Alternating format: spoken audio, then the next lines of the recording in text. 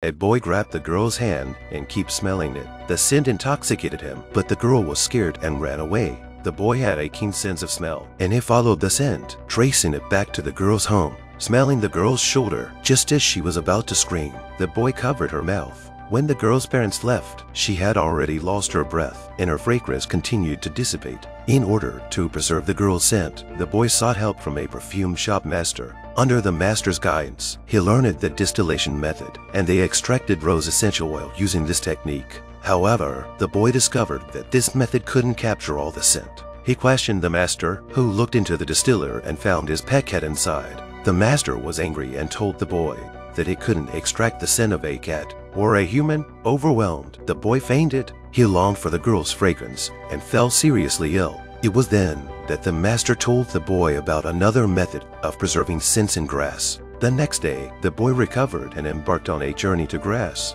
On the way, a carriage raced by, and the scent of another girl caught the boy's attention. The boy smeared grease on the woman's body, wrapped her in gauze, and took out a razor. The woman wanted to leave. However,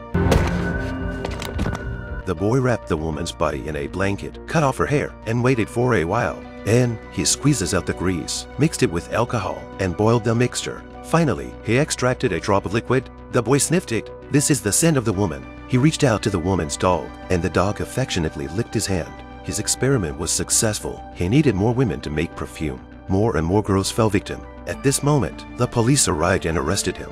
The boy was sentenced to death. He took out the perfume. On the execution platform, strange expressions appeared on everyone's faces. The executioner knelt in front of him. This man is innocent. The boy dispersed the perfume with a handkerchief. Everyone knelt down. The Pope opened his arms. This is an angel! In the end, the boy returned to his hometown. He poured the perfume on himself, and everyone rushed towards him, devouring him completely. The boy ended his life of sin.